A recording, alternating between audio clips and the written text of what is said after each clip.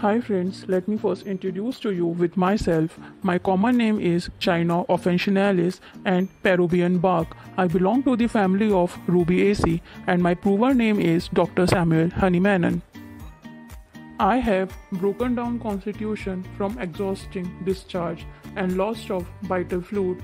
Few years back, I am robust, strong and healthy, but after loss of vital fluid, I am become weak. I have nervous temperament, my miasm is sora, I have hemorrhagic diastasis, and I am a chilly patient. Because of hemorrhagic diastasis, I am disposed to hemorrhage from every orifice of the body with ringing in ears, fainting, loss of sight, general coldness, and sometimes convulsions is also happen with me. I have pain growing or tearing like in every joints.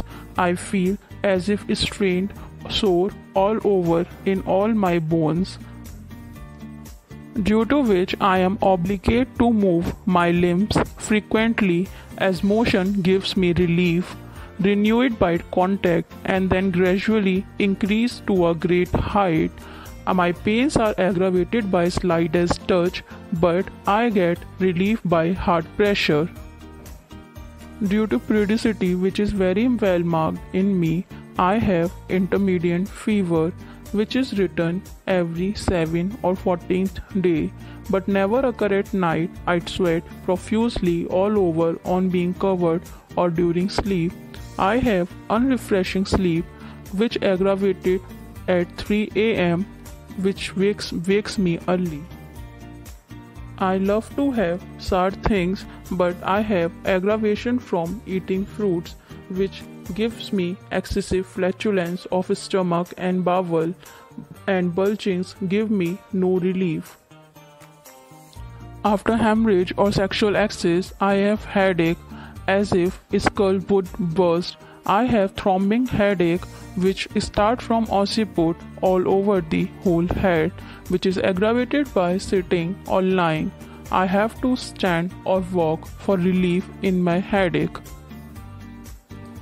I have pale face, hypocrited, eyes are sunken and surrounded by blue margins. I have pale, sickly expression as after excesses. I am apathetic, indifferent, gloomy, ill-humored and despondent. I have no desire to live but lack courage to commit suicide. Great debility, trembling, aversion to exercise, sensitive to touch, to pain, to draft of air. Entire nervous system is extremely sensitive. I have one hand icy cold and others is warm. Some important points of China is China is suited to both acute and chronic diarrhea. The prolonged, long-standing chronic diarrhea causes the patient to be broken down and pumped out, debilitated, and non-recognizable. Diarrhea persists only at night, and it usually due to by taking fruits.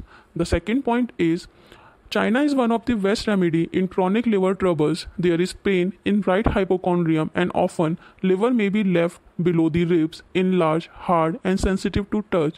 The skin is yellow, urine dark colored, stool light, lacking the color due to improper secretion of bile.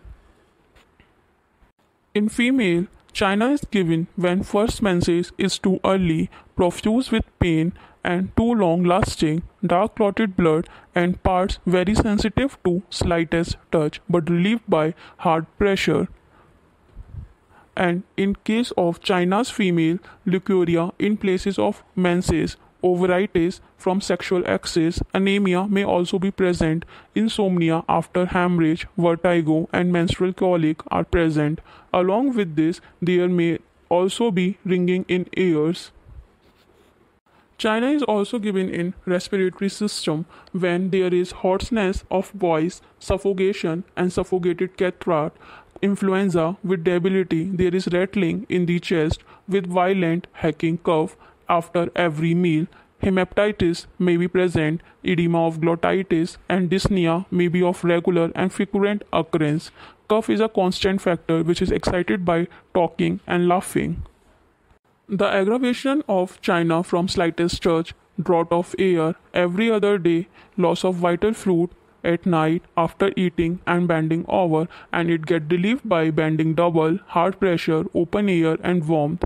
And now we going to talk about the relation of China. It is complementary to Ferromet, antidoted to Hepar Nux vomica, and antidoted by Natrum Mure and Carbobach. Thank you.